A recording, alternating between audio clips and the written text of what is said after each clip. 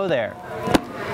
I'm Austin, and you probably don't care, but today I'm in the McKinney High School library, and I'm here to bring you one of my personal favorite books, The Immortal Rules by Julie Kagawa.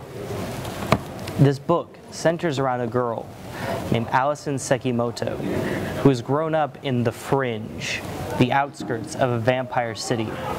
All her life she has been taught to hate vampires, until the day she is faced with a choice: die or become one of them. Well, her own mortality wins out. Now she must find a way to survive amongst the humans. Can she hide her secret from everyone? Can she hide it from Zeke? Come pick this book up in the library and find out for yourself. The Immortal Rules by Julie Kagawa.